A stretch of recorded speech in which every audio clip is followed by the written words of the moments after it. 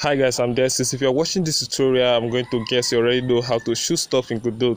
If you don't, there's a quick scan code tutorial link in the video description. I'm going to be using a gun here for this tutorial because gun shoot stuff except you're making a Dragon Ball Z game or using a magician, but you can basically apply it to any 2D side scroller player or enemy. So what we want to do here is we want to rotate the spawn point, which for me is a position 2D node I called spawn point. That is basically what you need to do when you press left or right.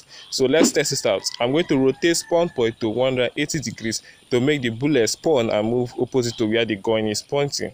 Also note you will need to set the projectile, for me is B, rotation to whatever your spawn point rotation is. You might have already done this if you followed Kiss and Code tutorial. Let's run it. As you can see, the projectiles are spawned and move opposite the gun's current direction. If you know what to do from here, kudos to you, but hang in there a little bit for YouTube algorithm's sake. Now I'm going to show you guys a little shit. I'll create a node 2D and call it anchor. This will help rotate the spawn point without us worrying about its position. Now in the left press and right press, we'll add this line of code. When left is pressed, we are going to rotate the anchor by 180 degrees. Note I use rotation degrees, not rotation. And when we press right, we rotate it back to 0.